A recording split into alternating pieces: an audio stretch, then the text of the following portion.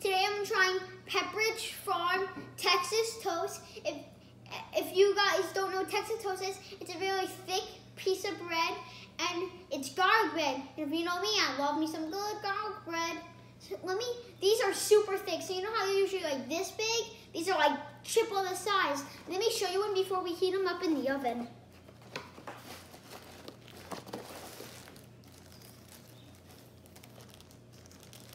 Ooh, yeah.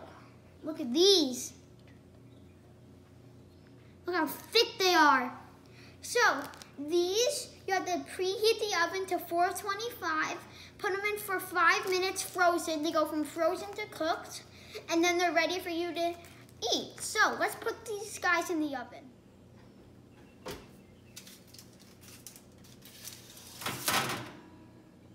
Here we go. So it's been 5 minutes, so they just came out of the oven. I really love garlic bread. As you can see, look how thick these are. They seem like they look like they're going to be really like. We have some marinara sauce because I love dipping my garlic bread in some marinara sauce. So now let's give these guys a try.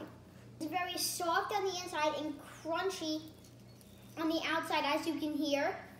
The garlic. You definitely taste the garlic. The garlic is not overpowering. The bread is pretty buttery. I really like that about it. For a boxed garlic bread, it's pretty good. Please like this video, give it a big thumbs up, and please share with your friends. Even just one friend. You don't have to share with all your friends. Because if you want this to be one of the best channels on YouTube, we need to get our numbers higher. So please, pretty please, share it with a friend. Only one. Not two, just one. Thank you. Bye guys. Thanks for watching.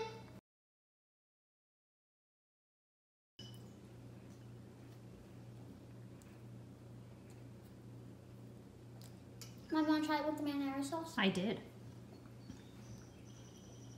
Are you still recording? Mm-hmm. I wanted to try this too. He said it was good. Let's see.